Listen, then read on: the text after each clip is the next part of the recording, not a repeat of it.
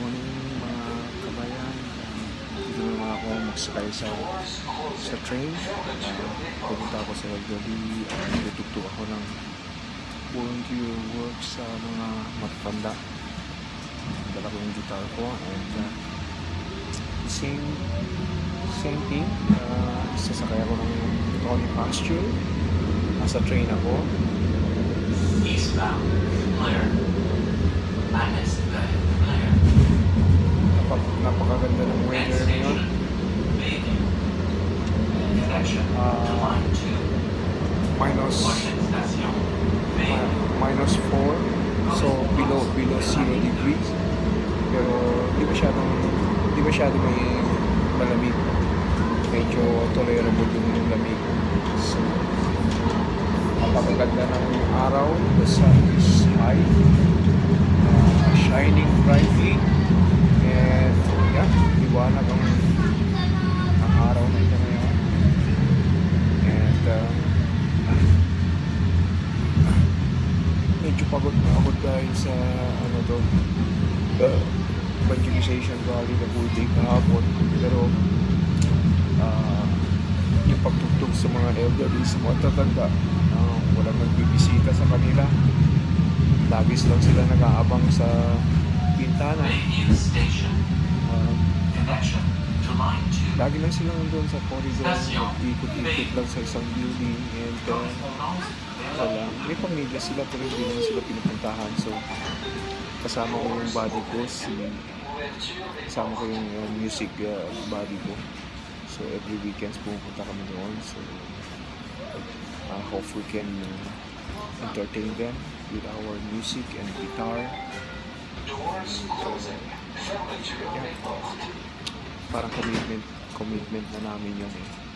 We feel na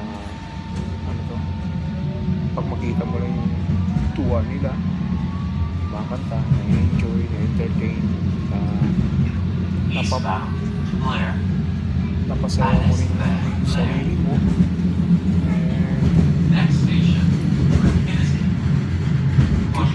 Kita nyo yung yung the other day, ito mas maliwanag. Maganda ng video ngayon. Maliwanag. So the same route, bus, papuntang Blair. Siguro bababa ako sa pinaka last station para doon ko lang magsakay ng bus papunta doon sa pupuntahan ko. Ganda ng reception ngayon. Yan, approaching na tayo sa mga downtown buildings.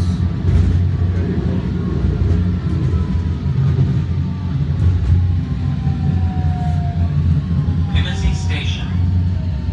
Station Limousine.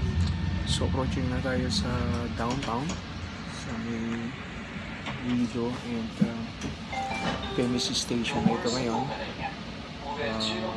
Tennessee Station is mag-umpisa na tayo pababa sa tunnel.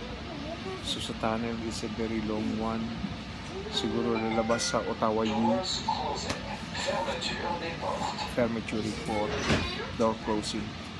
So siguro dahil sa lagi kang nagsasakay ng train, may mga phrases ng French na ma-memorize mo.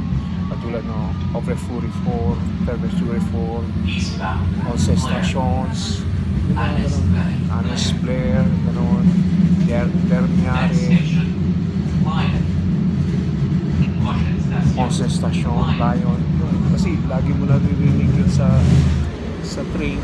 So mapipilitan ka man memorize some of the words, mga phrases ng French. So like pag nag-greet ng French is bonjour, comment ça va? Parang kumusta ba? Parang kumusta ba? So sa kanila, como ça va? Ça va. So that's the French word that I learned. Ifebu, good, it's nice weather. Ang sagot pala doon sa como ça va? Ça va bien, ça va bien. I'm doing good, or comme ça, et vous? It's like this, sometimes like like this, like that. How about you? Ibu, mga ganun. So, pag magtanong sa iyo ng ano to, French words is like Lion Station. parlez-vous français? Station. Marunong ka bang Lion. magsalita ng French? No, je ne parle français. Parang ganun. I don't know how to speak French. Je ne comprends pas. I don't understand. So, nakakatuwa rin. Ulit-ulitin ko lang yung mga words. They become part of me. They become my words. So, lagi lang ako ng babasa ng mga French, matulad sa kasi dual language dito is English and French. Pero sa Toronto area, parang mga English lang eh. Sa Montreal area, puro mga French naman. Gatineau area sa puro mga French naman. Eastbound.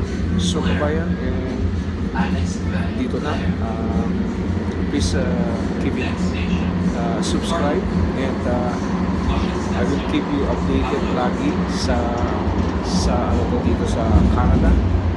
So I hope I start doing ano to, Tagalog coverage sa ano to, sa life in Canada. Station. Thank you. Merci beaucoup. Au revoir.